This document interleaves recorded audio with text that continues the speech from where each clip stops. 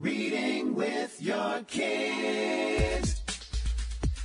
Hola, ni hao, konnichiwa, assalamu alaikum, shalom, mahaba, moni muli wanji, namaste, jambo, bienvenidos. Hi, my name is Jadley, and this is the Reading with Your Kids podcast, an iHeartRadio Best Kids and Family Podcast Award nominee.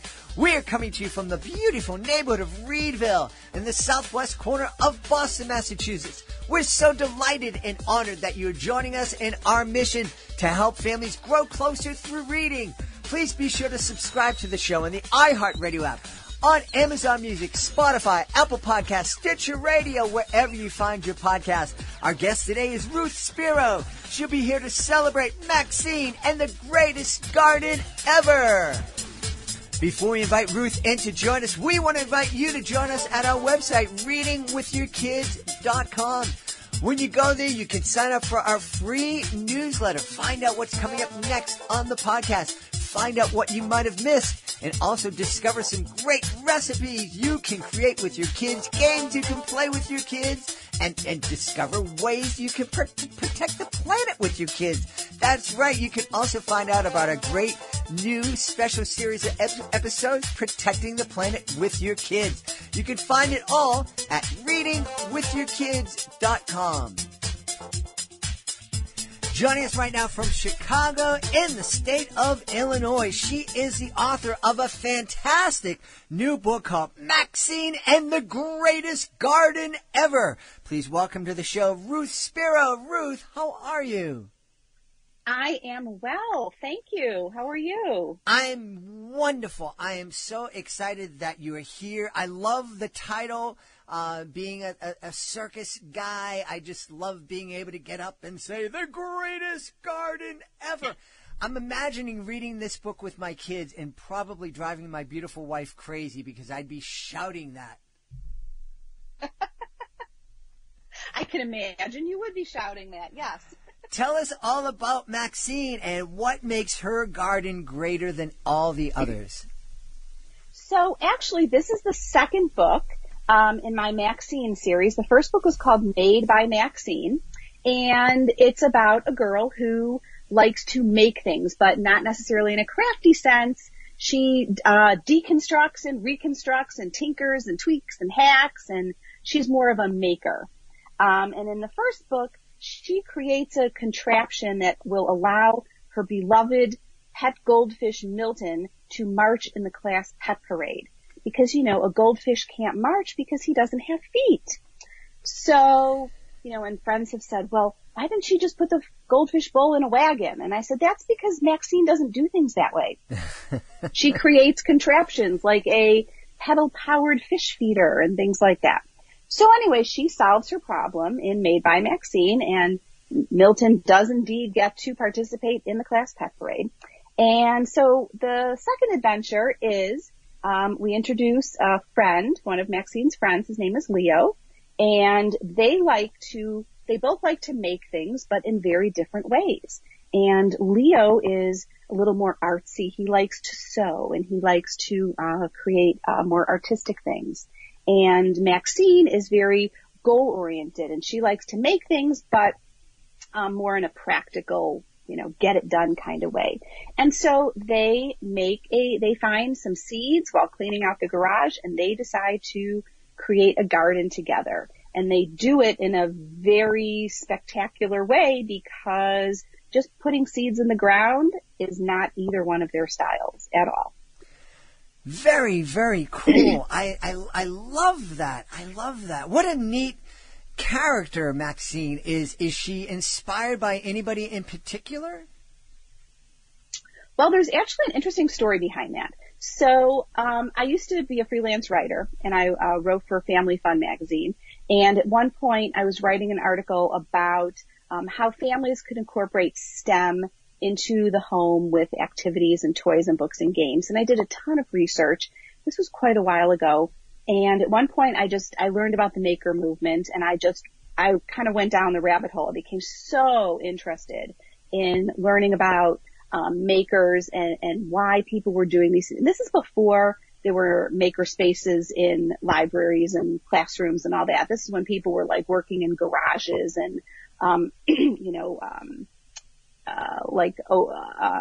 anyway, people were working in their basement, making things. There were no 3D printers really at that time. But anyway, I was learning all about makers and what drove them to create things and make things and take things apart and put them back together and all that. And I was just so fascinated by what these folks were doing. I just thought, you know what, there needs to be a children's book written about a character who embodies these qualities. Yeah, that's a really a movement that has a lot of momentum behind it right now. It certainly does, and parents and educators are really they're waking up to all of the benefits that making, in quotes, has for children in developmentally. It helps to develop persistence and perseverance and what they like to call a growth mindset, which is becoming aware of what you can do and what you can't do and learning how to do things. So it's a great example for kids because we know that a lot of times kids will try something and if it doesn't work out, they get very frustrated and sometimes they walk away from their project. And that's not how life works. That's not how science works. That's not how engineering works.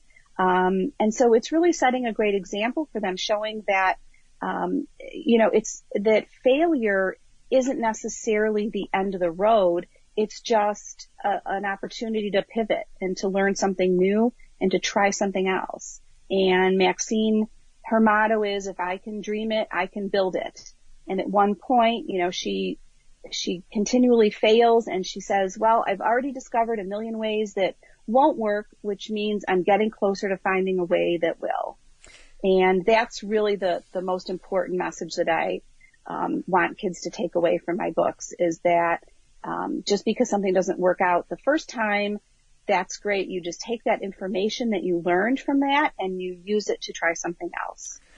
That really is important. And, I was involved with Jennifer Swanson and the Solve It for Kids podcast. We had a chance to interview astronauts, nuclear physicists, engineers, aquanauts, all these incredibly talented makers, but on a grand scale.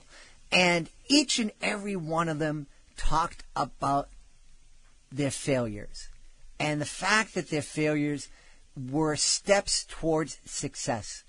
And there are kids who give up really easily, and there are parents who don't want their kids to feel any kind of disappointment, so they bubble wrap their kids and they shield them from disappointment and failure. And I think that's I know it's coming from a place of love, but I think it's a huge disservice to our kids. Our kids need to fail. They need to fail when they're trying to build something sciencey. They need to fail when they're trying to learn a sport, when they're learning to dance. It's all part of the growth process. Exactly. And while it's difficult to experience that failure personally, sometimes it makes it easier to handle when you can experience that through a character that's in a book that you're reading. Mm-hmm. So you're not personally experiencing it, but you're watching the character experience it. And you're seeing what they do and hopefully modeling that behavior and saying, oh, wait a minute. I read that story about that girl and she failed a million times, but in the end, she was able to accomplish her goal. So, these are all examples that make it a little easier for kids to swallow when they have seen a beloved character experience a failure and come out on the other side ahead. As you're speaking, Ruth, I believe that is a great lesson that kids can take from reading Maxine and The Greatest Garden Ever. I think that parents should absolutely read this book with their kids because I think a lot of the parents, they need to learn that lesson too. Maybe more than their kids need to learn. So it'd be really, I think it'd be really helpful for them to see Maxine and the fact that Maxine survived and actually grew from the experience. Exactly. And that, failing a million times, she didn't say, okay, never mind, I'm not going to do this anymore, it's too frustrating. She said, okay, wait. So I learned what doesn't work, and that's information for me, that's data, and then I can use that data to try something else, to, eliminate the options that don't work. And it does, it just makes it easier when you can live through that failure, while reading about a character instead of experiencing it yourself. I mean, obviously, all kids and adults, we're going to experience failure, but the more examples we have of characters who get through that, it makes it a little easier for us to say, okay, well, maybe I can do that too. Yeah. Now, you've made a career out of taking some really difficult concepts and making them accessible to kids, very young kids.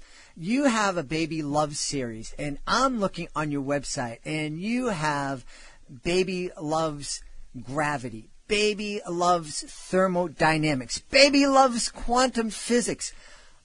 I don't understand quantum physics. How can you write a book that makes quantum physics understandable for babies? So it's interesting that you picked that particular title. So most of the books are on hard science. So, for example, gravity or thermodynamics, which is about the transfer of energy, or structural engineering, which is about force and load and mass. So what I'm doing actually, so the first book in that series that came out was Baby Loves Aerospace Engineering.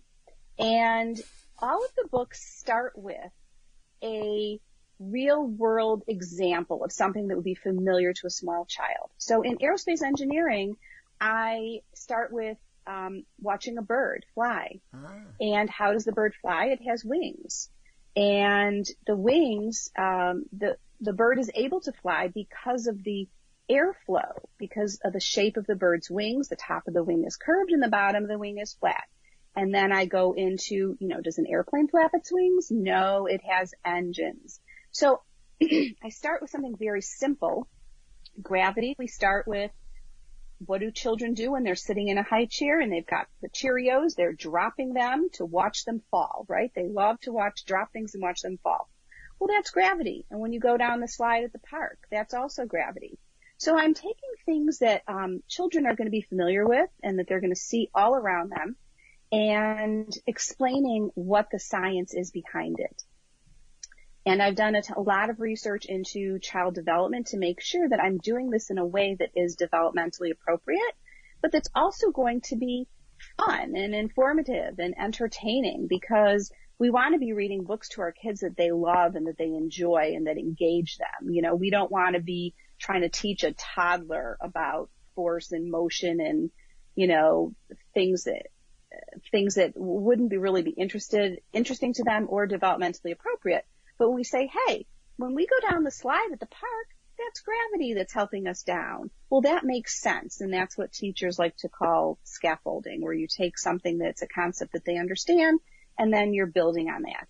So getting back to quantum physics, that is something that a lot of adults, including me, have a really hard time even grasping too.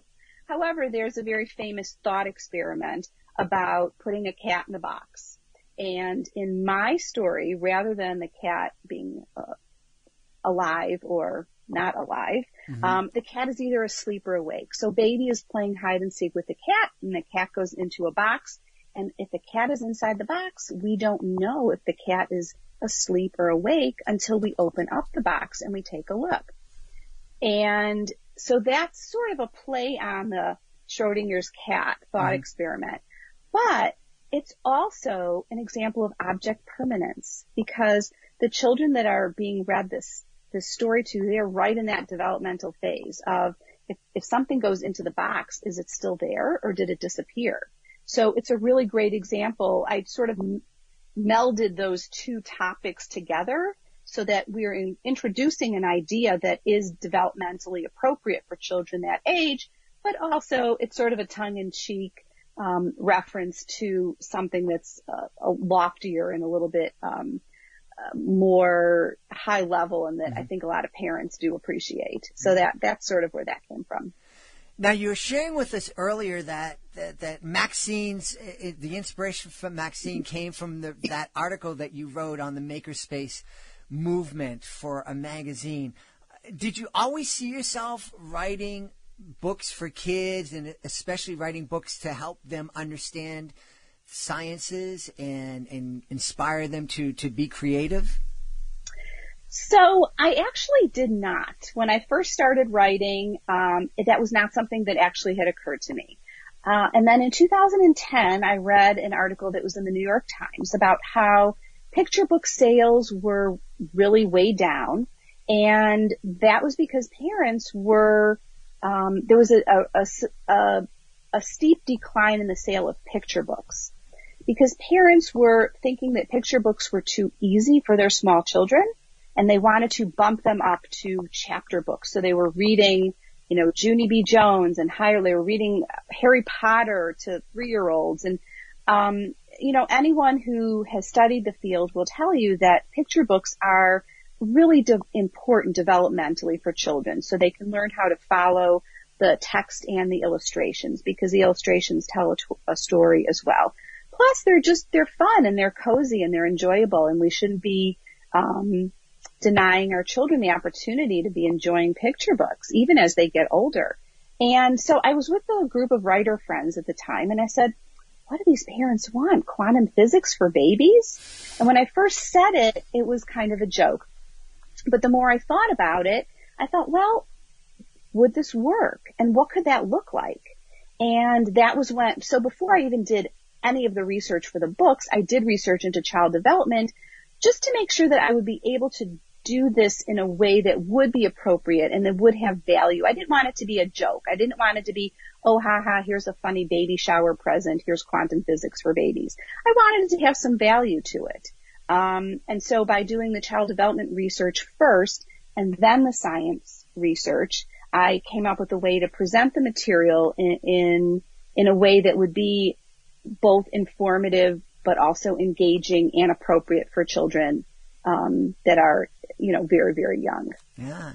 Well, it certainly sounds like you've hit on a great formula, to go back to the science analogy. That's really wonderful. What is it, we talk about authors and ask them oftentimes how they feel, thinking that, wow, this family is going to be sitting down and reading this really cuddly book, and how does that make you feel, knowing that families are going to be cuddling together reading your book?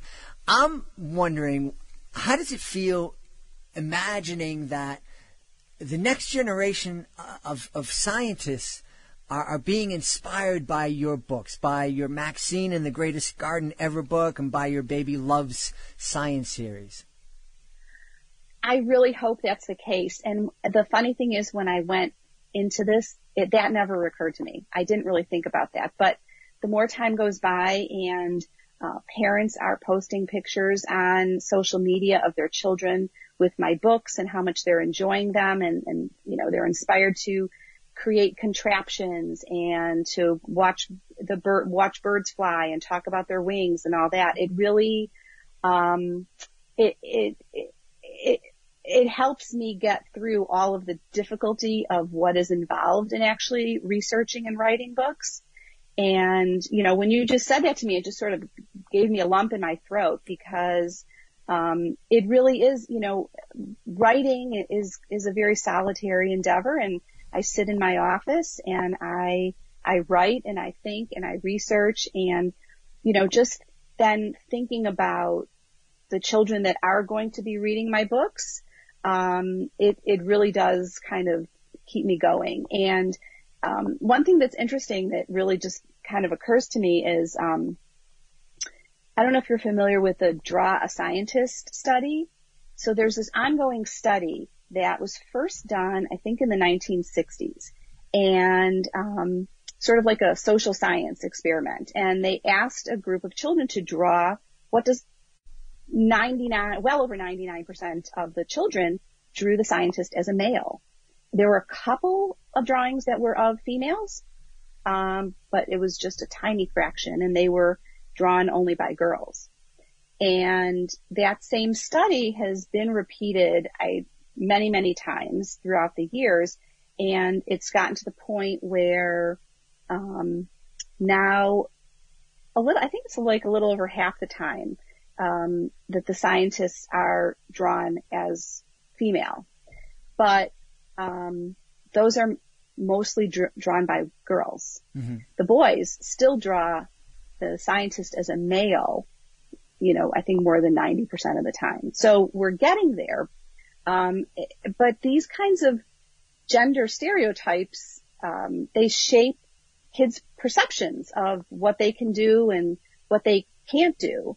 And I think it's really important to have these examples and role models in books and movies and games and whatever for children, showing, that girls can be just as successful and have interests in science and STEM and all these fields.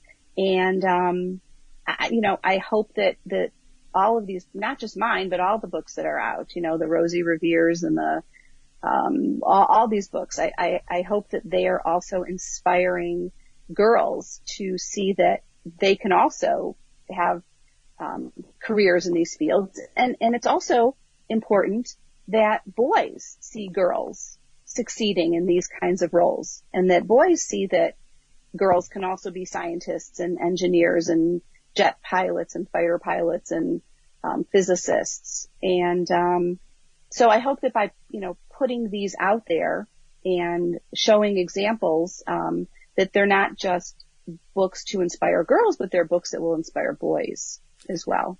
Absolutely, yes.